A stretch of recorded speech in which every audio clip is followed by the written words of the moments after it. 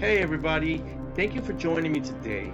My name is Juan Scribe and I'm so happy that you're here as today I'm going to be drawing one of the horrifying mutant zombie soldier monsters from David's dreams from the film An American Werewolf in London, released in 1981 and directed by John Landis.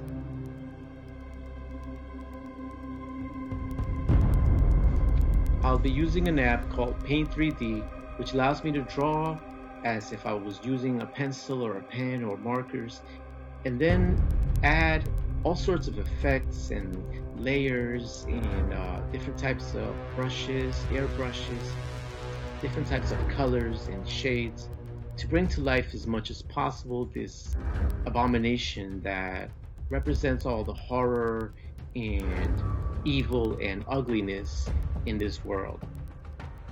Certainly a part of David's world as he transitions first in his mind and then physically into the horrifying titular bloodthirsty beast.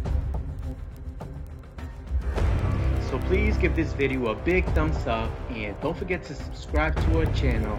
Stay tuned to the end of this video for a sneak peek at our next video. We will be sculpting the Kessler wolf.